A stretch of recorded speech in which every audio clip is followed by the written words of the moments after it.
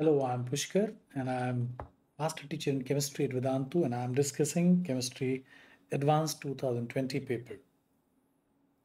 Now here is a question, very interesting question of the thermodynamics.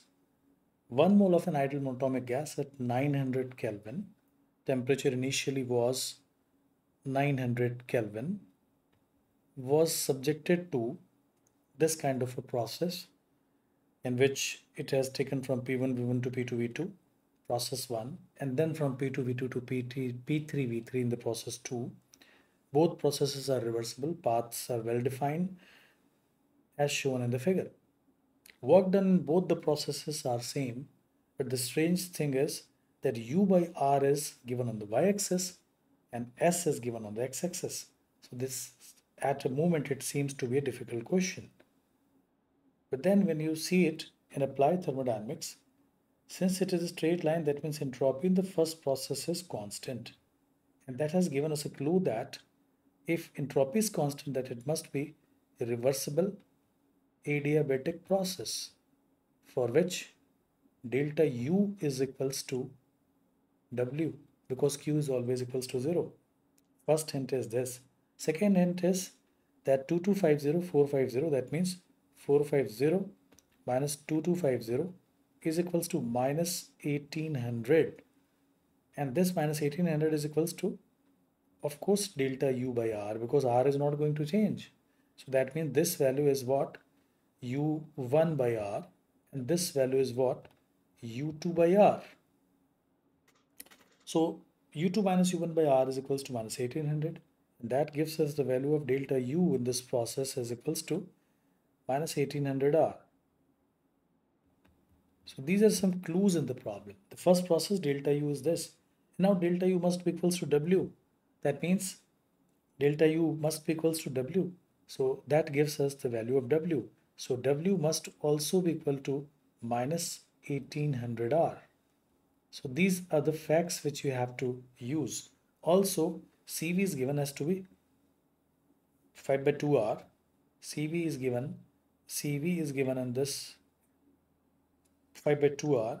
So that is going to give us the clue that delta U is always equal to CV into delta T.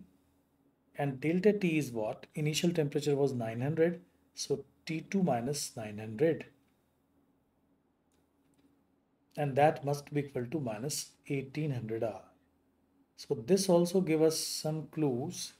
So from there we can get, if we substitute the value, okay. So let's solve the problem. So these are the initial temperature was 900 Kelvin, as we have seen that delta U in this process is equals to W is equals to minus 1800 R. Okay, so internal energy is decreasing. That means W1 is equals to W2. So let us calculate first T2. So 5 by 2R, which is CV into T2 minus initial temperature 900, must be equal to minus 1800 R.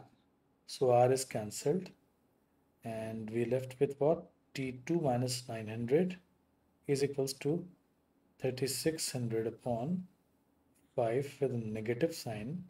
So that is equals to 5735 and 720 with negative sign.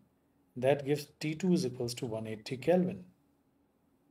So that means temperature here is 180 Kelvin.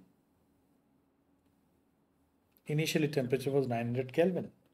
And in this process, we have seen that internal energy is going to be the constant. And it is an ideal gas process. So naturally the temperature here also must be 180. So this process must be what?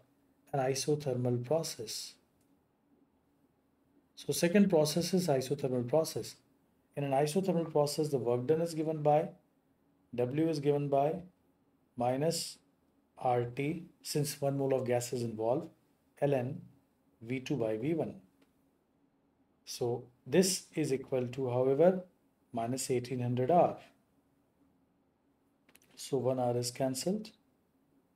T in this case is equal to already calculated 180. So from this we are going to get